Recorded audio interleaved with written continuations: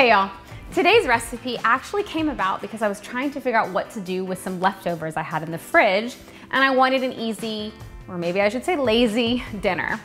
This is what I came up with and I couldn't be happier with it. Not only is it flavorful and filling, but it was a great way to make sure that none of my groceries went to waste. Let's get cooking. Begin by lining 1 or 2 baking sheets in foil, depending on how much eggplant you ended up with. Lay the eggplant out on the baking sheets, sprinkle generously with salt, and then let the eggplant sweat for 10 to 20 minutes.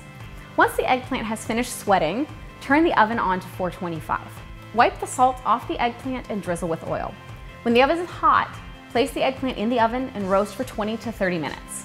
When the eggplant is roasted to your liking, remove from the oven and then turn the broiler on. Spread some pesto on each slice of eggplant and top with tomato slices cut side down. Place the baking sheets under the broiler for 2 to 5 minutes. Watch it closely so it doesn't burn. Once the tomatoes are charred to your liking, remove the eggplant from the oven, place a couple slices on a plate, grab a fork, and let's eat.